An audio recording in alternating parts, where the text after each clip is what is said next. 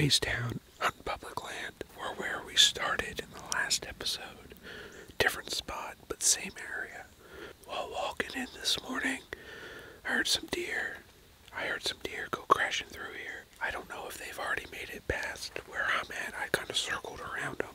I'm set up here, and my dad's gonna just push these woods out towards me. It's 7:10 right now, so it's gonna take a while for it to get light.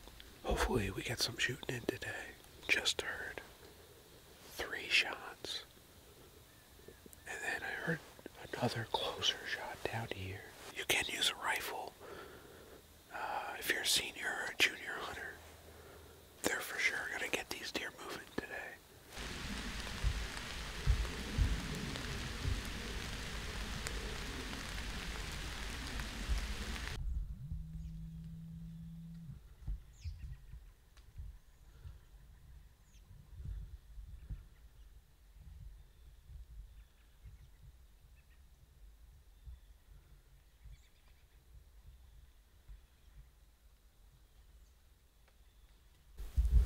That's amazing how good their eyes are. I'm 200 yards away and they spotted me. So, here's what we're looking at now. I don't like hunting a field. I don't always think a deer's gonna travel via field especially when they're getting shot at. But they will sometimes. But I always think they would prefer a thicket and stay in the thicket.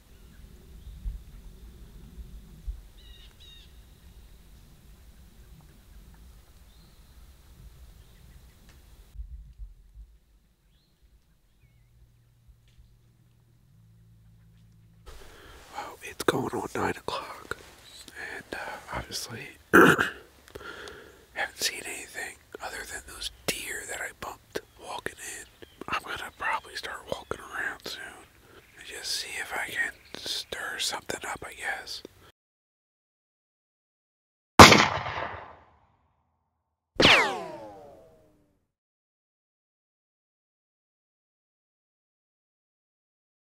Almost just got shot, so someone with a 22 is up there shooting squirrels, and one ricocheted and went right by me, so I'm hiding behind this tree. Wow, this guy's getting closer and closer to shooting. He hasn't hit me yet, but he just shot again. I don't know what to do. Should I move? Try to get out of here without getting hit. Freaking ridiculous. I guess that's what I'm gonna do. I'm gonna go move again. Try to get away from this idiot. There's squirrels all over the place. And if he doesn't know I'm here, he's gonna freaking shoot me. Alright, let's get out of here.